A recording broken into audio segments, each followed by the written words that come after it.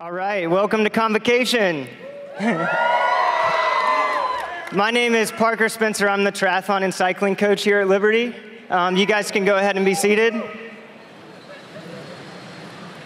So how many of you knew that we had a cycling or triathlon team here at Liberty? Or how many of you did not know we had a cycling or triathlon team at Liberty? Yeah, perfect. You're exactly why I'm here.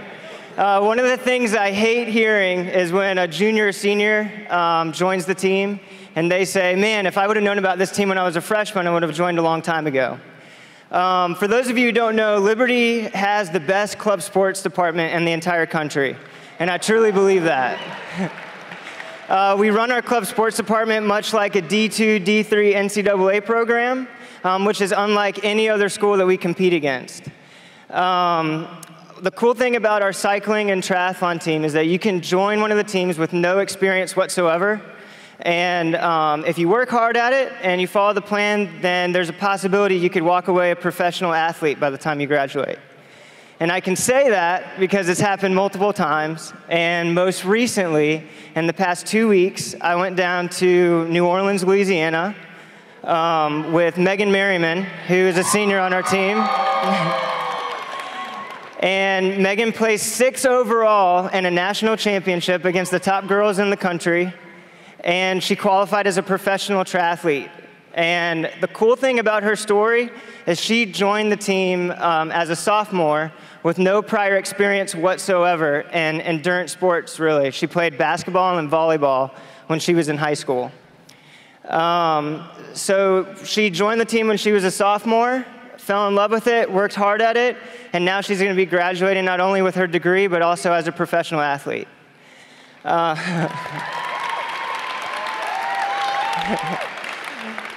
People ask me all the time, why do you do a triathlon? Why are you doing cycling races? Because basically the name of the game is how much more you can suffer compared to your closest competitor, and you're pretty much uncomfortable for the majority of the race. And I think the rest of my team who's sitting down here would agree with me that this is one of our favorite ways to worship God. So God has given each of us a passion for this. And not only are we worshiping God by being out into His creation in the outdoors, but we're also worshiping Him by really experiencing what our bodies can do. So if you're interested in the cycling or triathlon team or any of the 40 or so club sports programs, we have a booth up outside of the seats. And I'll be down here in front of Convocation after to answer any questions, or you can email me at pjspencer@liberty.edu. Now, if you could direct your attention to the screen, we've got a short video.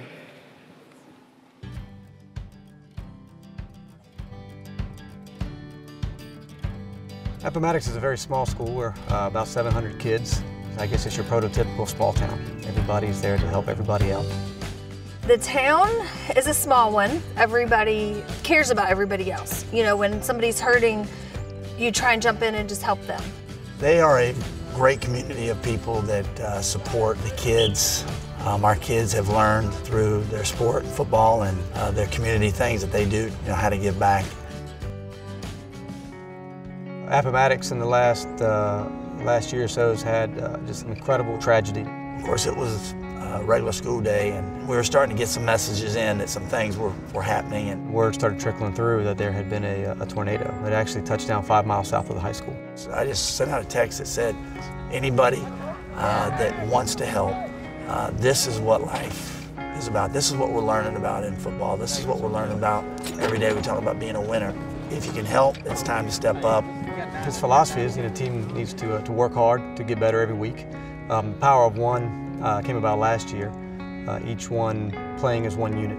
That the kids could trust in the person next to them to have their back. One team, one vision. It is the community. It's not about us. It's not about football. It's definitely not about me. It's about a community that struggled together and became just a stronger community. Power of One, you can go into any of the stores and just see it everywhere. And people, when they see Power of One, they think Appomattox football, and they think, a season that changed history for our school, for our community, where these boys could have given up easily. He challenges them to be better and to do better every day. As a coach, or even early on, I knew just coaching wasn't just football. It was a lot more about ministry and helping others and helping kids to realize what they can learn through football can help them in life.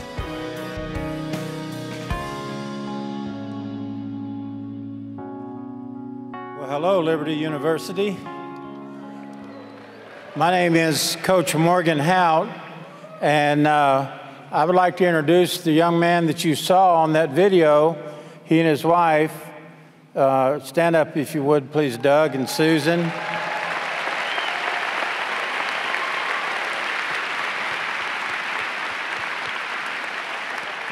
I coached Doug when he was a player here. And, you know, one of the things that I've always said, I'm sure, Doug, you remember me saying this, maybe not, I said so much stuff, but that you made me a better coach. Doug Smith, you made me a better coach. As well, those other kids then, but they're men now. And I'm so privileged and so blessed to have coached a young man like Doug Smith. And, you know, he's not some famous guy from wherever. He's from right here in Appomattox, Virginia. And that's why I wanted so much to be able to honor him here today, is because when we were here, Dr. Falwell used to talk about all the time going out and doing it, going out and getting the job done. And Doug Smith is doing that. He's not making millions of dollars a year as a famous professional athlete, but I'm as proud of Doug Smith and what he's done for God there at Appomattox as I am for any of those guys that were able to go to the pros, you know, Eric Green and Wayne Haddix and all those guys.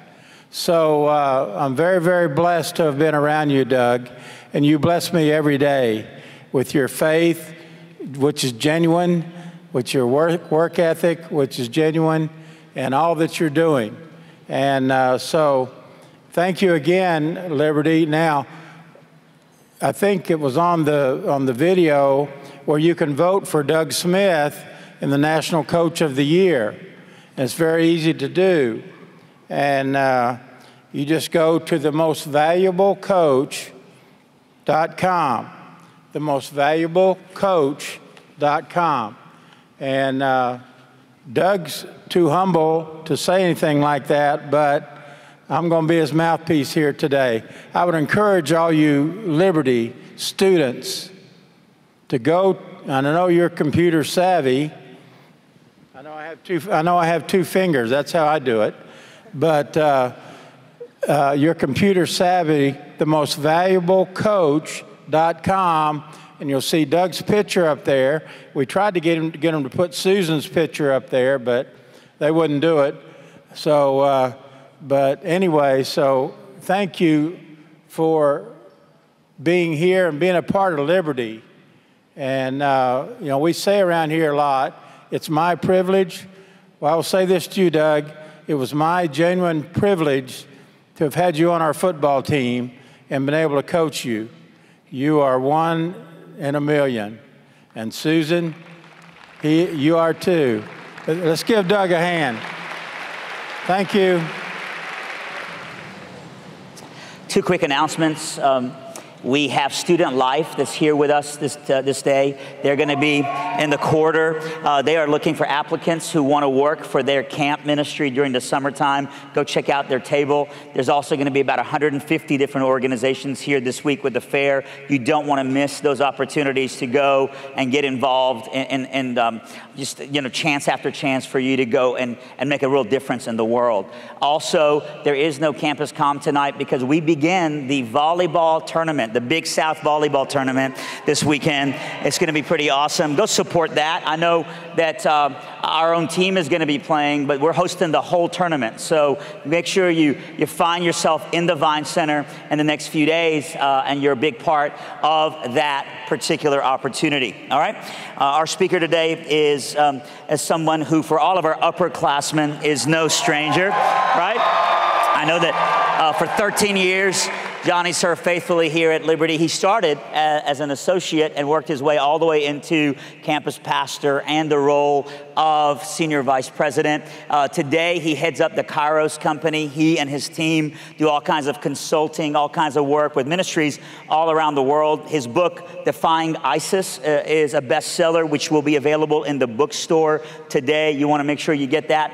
Johnny is a dear friend of the school, and even though he's no longer on staff, continues to be a real advocate for you, someone who really cares about you. We're just excited to have him here to open God's Word. Come on, put your hands together for Johnnie Moore, everybody.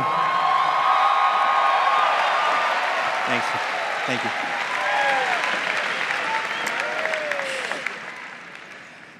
Well, I am very, very, very happy to be back at Liberty today. I'm grateful for President Falwell, for Pastor David inviting me back. You know, David Nasser, when I was a student at Liberty, literally when I was where you are, we used to bring him in to speak, and he ministered a lot to me. He had a role in transforming my own life. And so when God led me away from this university, I was burdened over the lives that I had invested in, many of you and you know, some of your older brothers and older sisters now.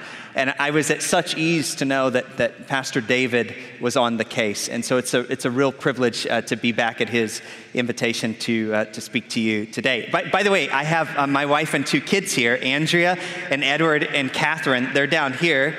And Edward was born here in Lynchburg, and Catherine was born in California. So Edward's 3.5 now, and Catherine is 2. And we're looking forward to being in town for a few days of Thanksgiving. You know, I had something like 5 or 6 messages I wanted to give to you today. I mean, it's been an incredibly, incredibly difficult decision for me. And so I can only give one, right? I only have a little bit of time here this morning. And so I've just decided that the rest of those messages I'll just kind of put out on Twitter over the next couple of days. So, you know, I'm at Johnny M on Twitter. I'll you know, about God's will and about all these other things that were on my heart to share with you. But I couldn't share those things with you because I sort of have this agreement with God right now that I will take every opportunity I can to be a spokesperson for our brothers and sisters in Christ who have no spokespersons. I feel this personal call and responsibility in my life to speak up for Christians around the world who don't enjoy the religious freedom that we have in our country, that don't enjoy the religious freedom that you don't even recognize that you have by the privilege of studying at this university. Actually, in some ways, that religious freedom is under threat in this country. I live in California now. Just earlier this summer, we had a bill that was going through the California State House, and the bill would have, in effect, eliminated Christian universities all across California. That's what it would have done in the United States of America. There's an attempt to marginalize and to discriminate against Christians in our own country in certain circumstances.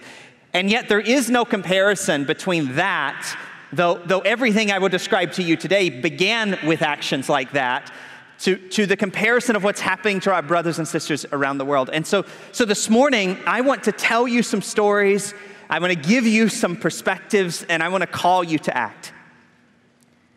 And for me, it all began in 2014, just after I had left Liberty. One night, I was in Beverly Hills, California, having dinner by accident with the grandchildren of Holocaust survivors. There's a thriving Jewish community in Los Angeles, and I'm involved in several organizations as a Christian within that group. And this evening, I was sitting around this table, and everyone was my age. I'm 33. They were in and around my age, a little older in some cases. And yet it became apparent as the discussion around the table continued that every single person sitting at that table was the grandchild of a Holocaust survivor. And it was an astonishing thing to listen to them tell their stories, and their stories were different. Some families, they hid the fact that they had survived the Holocaust. They didn't want that to be a part of their family story, and so some of these men and women only found out late in life that their grandfather actually had a tattooed number on his body. And others of them, it had been part of their family narrative forever. They had talked about it endlessly, saying never again, reflecting back to that moment when so many millions were killed and displaced at the hands of the Nazis. And I remember getting in my car that night, and I didn't live very far away, just a couple of miles away. It is Southern California. It could take 3 or 4 days to go a couple of miles. There's a lot of traffic and a lot of time to think in the car. And as I was driving home in the car thinking, this thought landed on my head. My thought was, like, had I been alive during the Holocaust, what would I have done? Would I have not been courageous enough to speak up? Would I have acted like the problems weren't as bad as they actually were?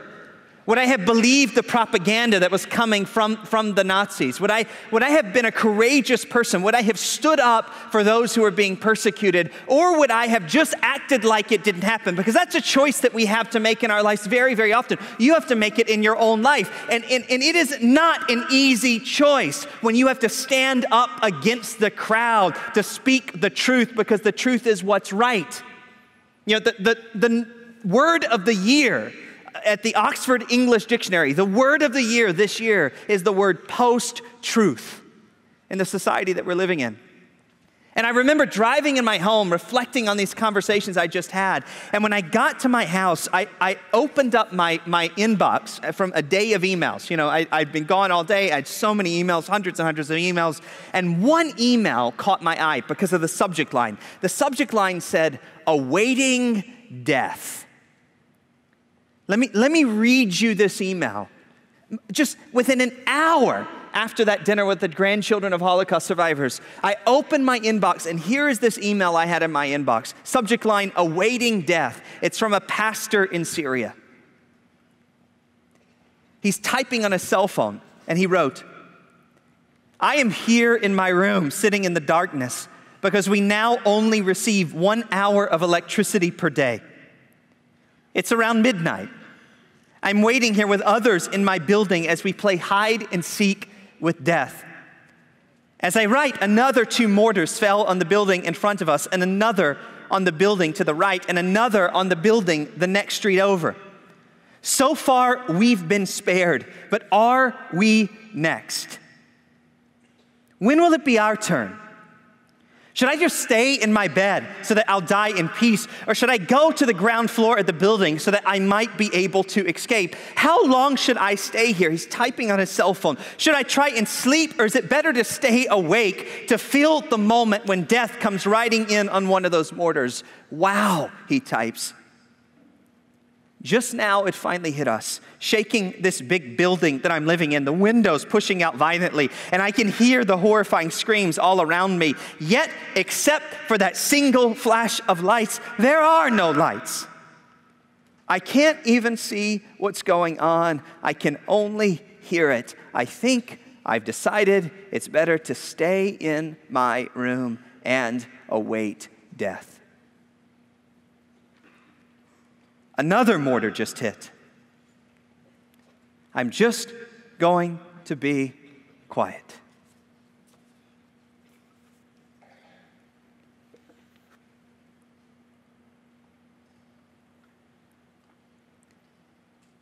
I know that Iraq and Syria is another world away. I know that those problems seem so far away from us today. But if you believe the Bible, there's one thing that is crystal clear in the Bible, and that is that if you are a follower of Jesus, we are one family, one family. And when one member of the body of Christ suffers, Paul wrote to Corinth, we all suffer. It's our family.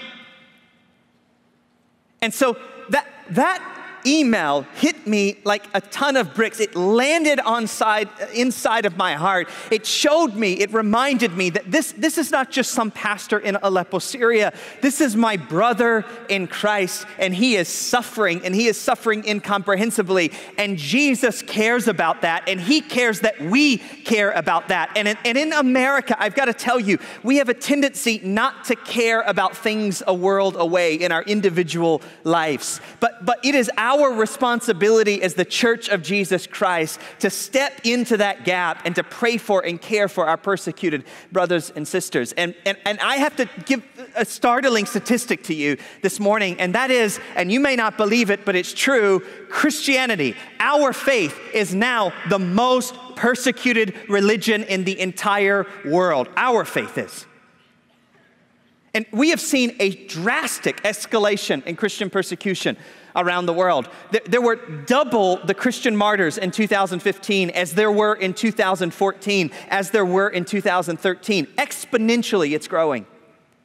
And this isn't just like the opinion of Christian organizations. The Pew, one of the great research organizations in the entire world, just released a report in June, and they said that in 108 countries around the world, 108 countries, it is dangerous to be a Christian. Christians face persecution in 108 countries. And it's not just the scale of the persecution we're witnessing around the world. It is the intensity and the brutality of the persecution. We're seeing first century persecution in the 21st century. I mean, if this is an issue that you've cared about in the past, and maybe you don't care about it at all today, and I want you to listen really, really closely to me, because I think if you don't care about it, I don't mean to judge you. The worst thing to do is to judge you. Jesus said, do not judge. I don't mean to judge you, but if this doesn't bother you, maybe you want to just look in your heart just a little. For many, many years, when Christians are persecuted around the world, you would have to just smuggle the stories out of those countries because they were hidden. It was underground. It took place in the shadows, in the darkness, in underground prisons, away from the public eye.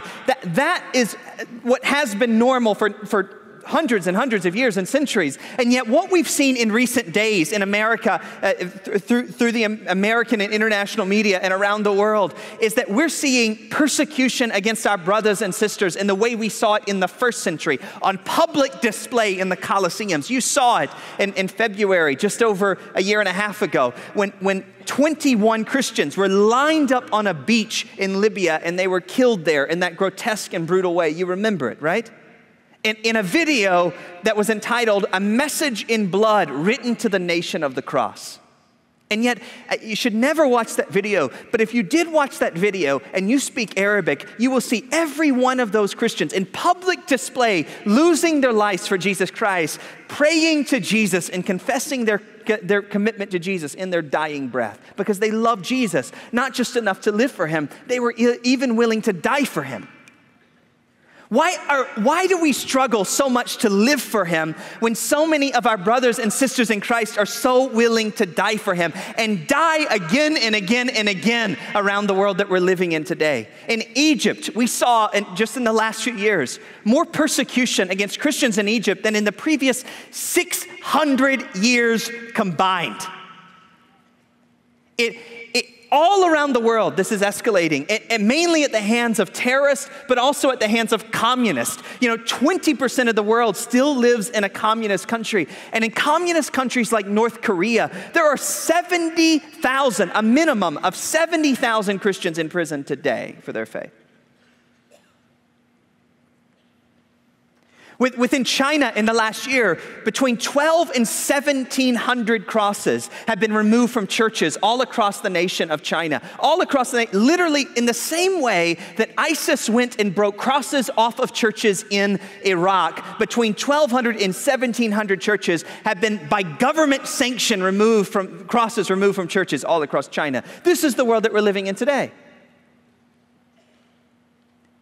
And if we don't care as followers of Jesus Christ, as people who share the same faith and religion, how can we expect secular humanitarian leaders around the world to care about these issues? But see, these are our brothers and sisters in Christ. They're family. If I walked up on this stage here today and we were in the middle of the Second Iraq War, and if I would have walked up on this stage, say during Veterans Day or a celebration of our armed forces, and David Nasser had introduced me to you as someone whose brother died in Iraq in the service of our country, you might have given me a standing ovation because of the sacrifice, as you should, for those of us who've given the ultimate sacrifice for our country. If he would have said, here's Johnnie Johnnie Moore and his family gave an incredible sacrifice to protect our freedom, and we would have celebrated that. And yet, why is it that as brothers and sisters in Christ, and the Bible teaches us these are our family members, we just don't care that much? And we must care more. You know, when ISIS was moving across northern Iraq at the height of their march, they went from house to house identifying Christians. They would, after a while, rather than asking the parents if they were Christians, they would start asking their children if they were Christians, and the children faced the same fate as the parents. You know, the slave markets that you've heard about and have been talked about many times here, but we have a tendency to forget that it's not just Iraq and Syria, because the world allowed terrorists in Iraq and Syria to kill Christians and Yazidis by the hundreds and hundreds of thousands, or displace them by the hundreds and hundreds of thousands. Because the world allowed that to happen, persecutors all around the world feel emboldened to do the same in their countries. So that in the northeast of Nigeria, in 3 states in the northeast of Nigeria, 70% of the churches have been destroyed and their members killed for Jesus Christ in northeast Nigeria.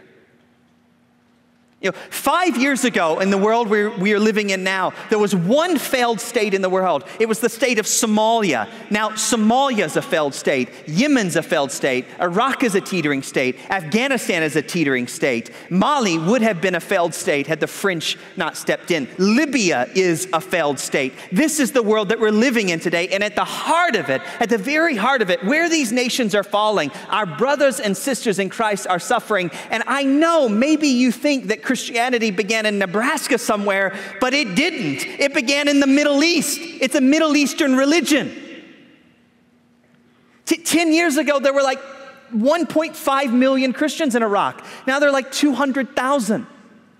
In Syria, 5 years ago, there were as many as 2 million. Now there are 400,000. These are our brothers and our sisters in Christ. But those are big numbers, right? I mean, they're kind of hard to get our head around. But what about their faith?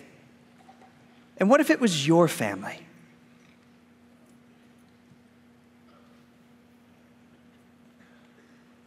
When the terrorists in Nigeria, Boko Haram, started attacking villages in this particular state in Nigeria, they were attacking the Christian villages and the Christian churches solely because they were Christians. It's the only reason why they were doing it. They were forcibly converting people or killing them. That was their tactic. And when they arrived at Rose's house, Rose lost her husband and her children immediately in that grotesque way that they killed those Christians on that beach in Libya.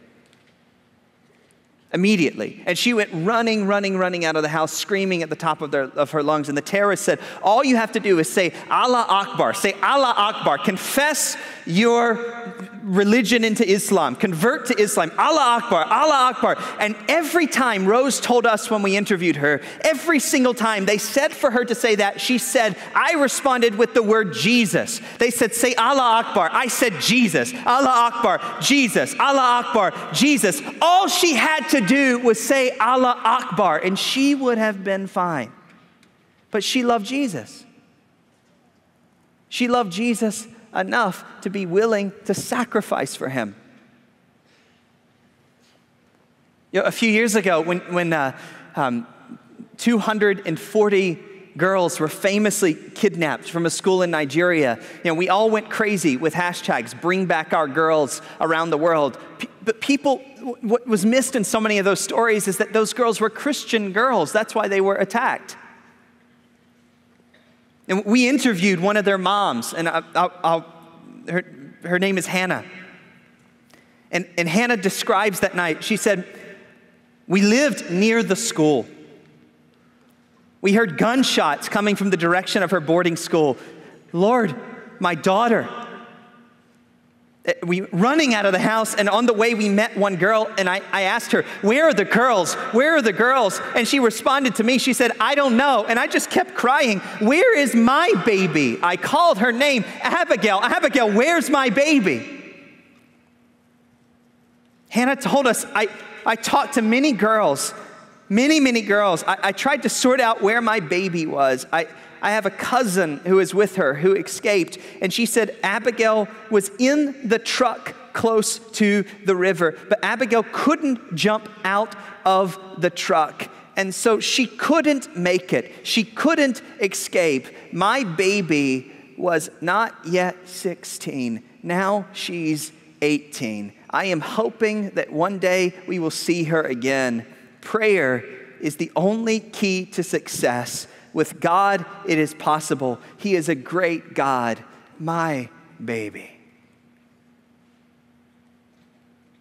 What if it was our brother and sister, our child, our friend?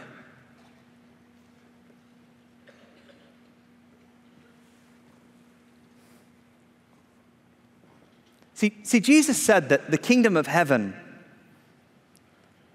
the gospel that we believe in, we put our trust and faith in, he says it's like a treasure that was hidden in a field and someone sold everything he had and he bought that field to get that treasure. Jesus said the kingdom of heaven is like a pearl, a very, very valuable pearl, and a merchant who owned a jewelry shop, he sold everything he had to buy that pearl. Like when we look at these stories and we're like, okay, but if they want you to convert, why don't you just say, like, I confess, I convert, but, if you are a Baptist, like I'm a Baptist, you don't believe you can lose your salvation, right? So if you just like say, I convert, and as Americans we rationalize this, then I'll live to fight another day and I can reach more people for Jesus and all these other things. But when you sit down and talk to your brothers and sisters in Christ who actually face that question, they have often said to me, in fact, how can I convert? It's not even, there's something about the way they view their faith compared to the way we view our faith. And sometimes to get Jesus. And yet Jesus says, when you see how amazing he actually is, you'd be willing to give everything away to get this one thing, but it's free. It's free. It's an amazing story Jesus told in that moment. He describes how we find Jesus. Like some of us, we stumble upon Jesus as we're going through life, sort of unexpectedly. Remove someone that shares faith with us. We stumble upon the treasure in the field. And some of us come to Jesus a different way. We're searching, and you try other religions, you try to find satisfaction in prosperity or in power or in popularity. You go down different paths to find whatever, and you find Jesus. Some of us went searching for Jesus, others of us stumbled upon Jesus, and yet whether you were looking for him or whether you stumbled upon him, whether some dude just shared Christ with you on a street, or whether you got to the end of your rope and went down every other path and found Jesus to be the truth. However you come to Jesus, however you came to Jesus, Jesus says the reaction ought to be the same. You see, Jesus is the most valuable thing in the world. And you would be willing to give everything away to get this one thing. And I think that Jesus means a lot more than we give him credit for. And that is the testimony of the persecuted church.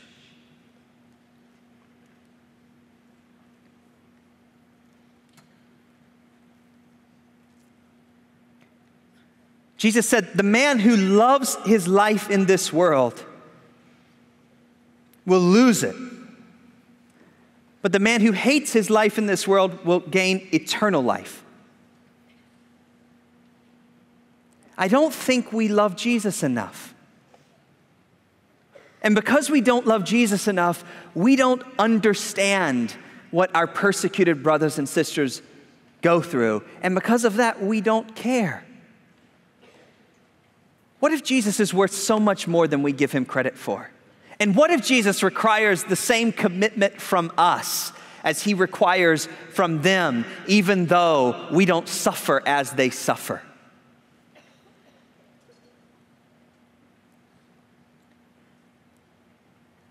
See, we can get very caught in our lives, right? I mean, you're the millennial generation. I happen to be a millennial too, barely. I've just kind of barely got into it. And we're a very self-oriented generation. I mean, we created the selfie stick. Okay, that's our contribution to the world, the selfie stick. We created Facebook so we can brag about ourselves and look at everyone else bragging about themselves. We're self-oriented. But you know, the first rule of Jesus isn't self-centeredness, it's self-sacrifice. It means when it's right, you stand up, no matter what anybody says about it. There's this famous moment, by the way, in Scripture where people said to Jesus, they say, why is Jesus hanging out with all those people? They were tax collectors and sinners and everything else. And Jesus' response was, these are exactly the people I ought to be hanging out with. So why am I hanging out? Because these are the people that I'm here to serve. The radical Christian life says, it's more about others than it is about myself. I find a way to sacrifice and give to others every single day, and it pays up. It just pays up. You know, as I walked in here this morning, I met several students from my era here, and they all told me stories of things I didn't even remember till they told me, and then I remembered. One student who stood on this stage earlier, I met him back here one night after a campus church service, and he felt like he wanted to serve the Lord more with his life, but he only saw one path, and that was a path of ministry. But he was a really good athlete, and as I talked to him about his life, I said, if you're really good at sports, maybe God has called you to be a professional athlete. Like, don't forsake that in order to serve God. And you know what? He stood on this stage here today, you know, as a leader in sports because he saw that Jesus wanted him to follow this path and he was obedient. It all just sort of adds up. But the path to follow Jesus is a path of daily self-sacrifice. I remember that day, actually. I was busy. I needed to get out of here for something else. And yet there was a student there who needed me. And because of that conversation, it affected his life in a powerful way. It was a little bit of a sacrifice. And our brothers and sisters sacrifice everything every single day of their lives. And I think it says something about our heart more than it says about their sacrifice. You know, when I got that email, I decided to do a radical thing. Catherine was 1 month old, but I felt like I had to go see these brothers and sisters in Christ myself. And so I got on an airplane and I went to northern Iraq. And I arrived in northern Iraq just a few weeks after ISIS had moved everyone out of Mosul, the city that's now trying to be taken back by the Iraqi forces with our help. And as I arrived into that part of northern Iraq, the hundreds of thousands of Christians that had been living in and around Mosul had been distributed all across northern Iraq. And I arrived in this city, this capital city of Kurdistan called Erbil, and the Christians were still sleeping on the streets.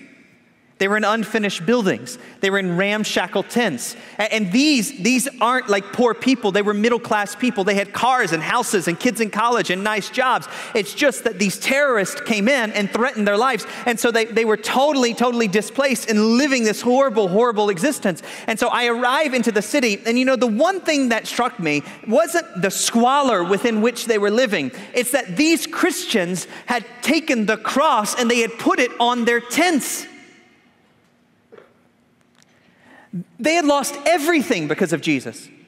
Days earlier, they had lost everything. Their homes, their livelihoods, their churches had been destroyed. Everything had been stolen. Everything just because they loved Jesus Christ. It was all gone. And yet that very day that I landed in the city, ISIS was on their furthest march, and they were within 20 kilometers of this city. They were within 15 kilometers of the Baghdad airport. And yet, these Christians, when they were displaced and living in tents, the first thing they did was they put a cross on top of their tent because they weren't ashamed of Jesus Christ.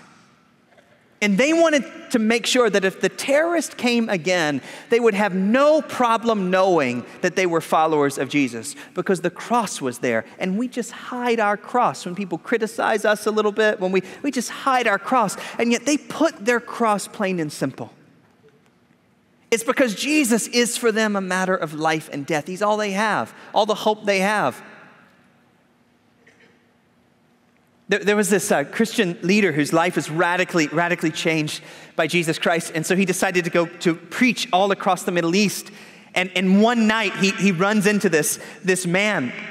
And this man was telling him a story about a light in his home that kept coming on. And so this missionary, indigenous missionary, he tells him, he says, well, cut it off. And he said, every time I cut it off, it comes back on. And he said, well, Jesus says he's the light of the world. Maybe God's trying to tell you something. And he sort of said it half in jest.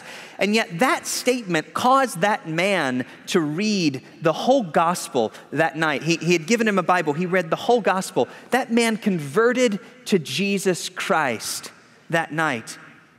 And later on, the missionary was sitting down with this recent convert, and the convert was flipping through his wallet, and outside of his wallet fell a picture of his boss, and it was Osama bin Laden. This is before 9/11. This man was in the service of the terrorists that would eventually shoot planes into the World Trade Center. And yet Jesus got to him first.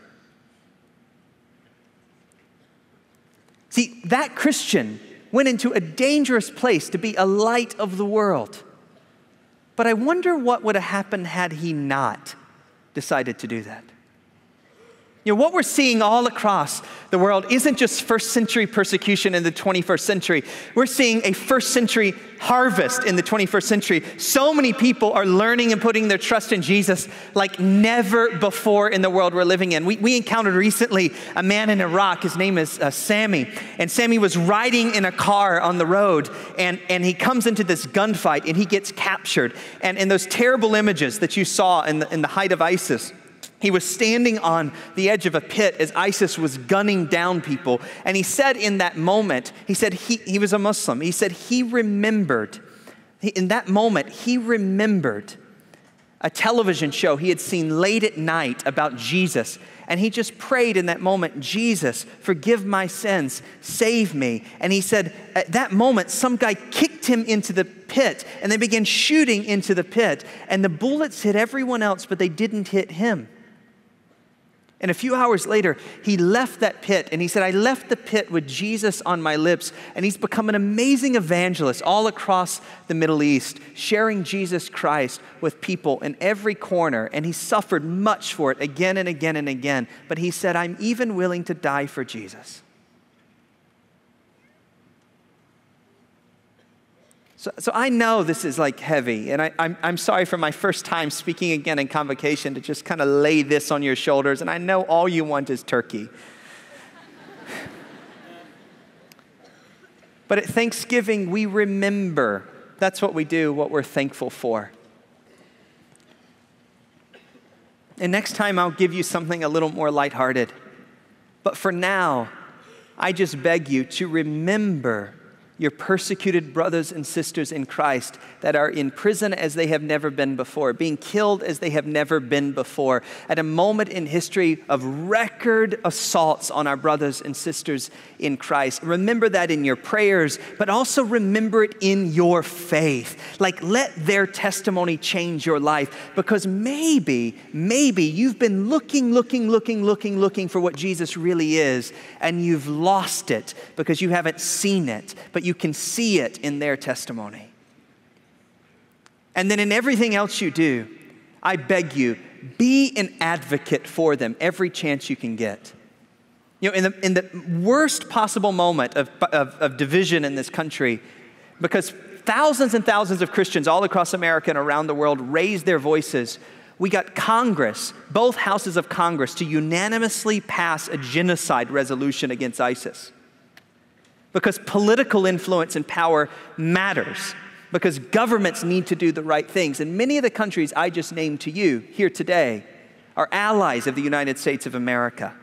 And they have been allowed to do many, many horrific things. And the last thing I would say to you is, This is not a time to hate the Muslim community.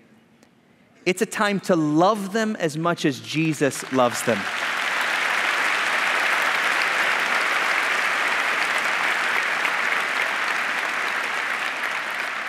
All of my work in the Middle East happened in a strange way.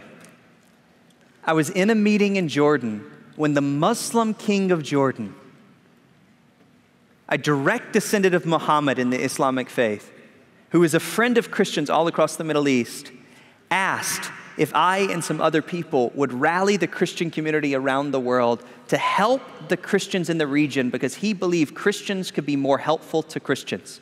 And he reminded me of one truth, and that is that they understand terrorism well because more Muslims have been killed by terrorists than anything else.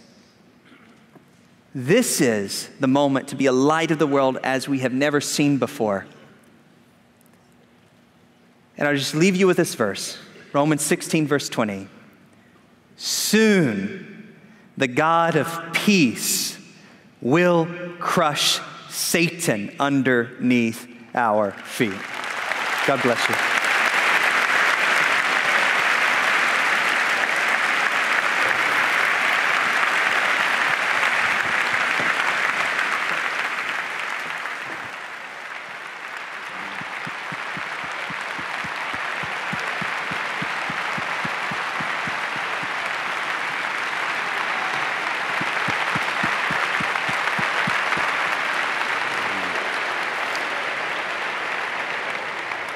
It would be appropriate to remind you that LU Send is doing some spring break trips where literally we're going to locations like Greece and Germany and working with those who have escaped persecution because of their faith in Jesus Christ. And if you want to be a part of those kind of trips, you can go to the LU Send office and you can get information about that. Thank you, Johnny. Can we just give Johnny another hand just for a great job today? Great to have him back in the house.